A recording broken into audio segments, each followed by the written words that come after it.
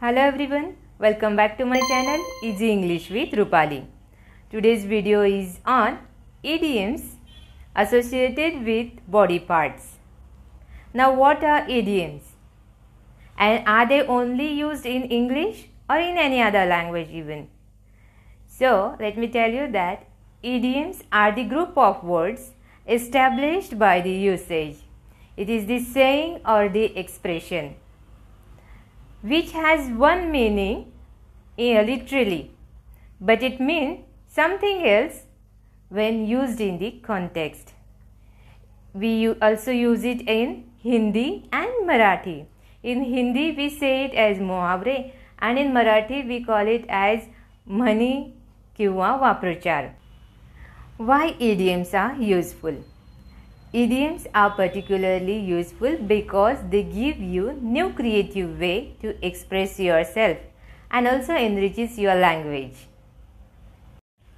जिस तरह हिंदी में मुहावरे भाषा को गतिशील और रुचिकर बनाते हैं, उसी प्रकार अंग्रेजी में idioms and phrases भाषा को और भी आकर्षक बनाते हैं.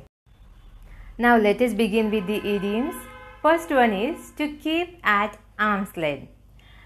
To keep someone or something at arm's length, it means to avoid being very close to something or someone or to avoid being very friendly.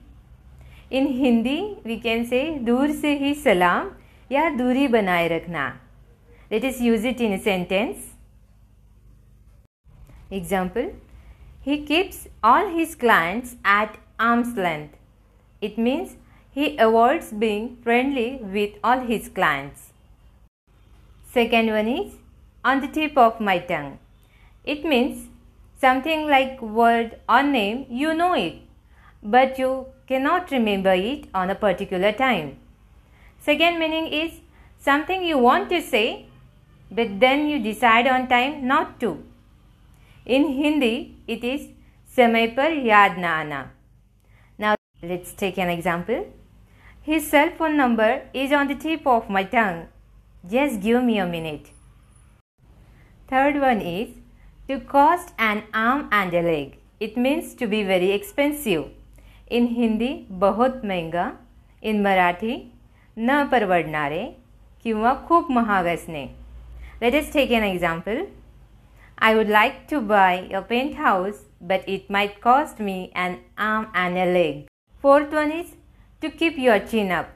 It means to stay cheerful and hopeful during difficult times. In Hindi, कठिन परिस्थिति में भी आशावादी रहना. Let us take an example. Keep your chin up and we shall conquer this difficult time. Next one is like pulling teeth. Like pulling teeth, it means to be very difficult. Hindi में बहुत कठिन होना. Let us take an example. Getting him to make a decision for hiking is like pulling teeth. Sixth one is old hand.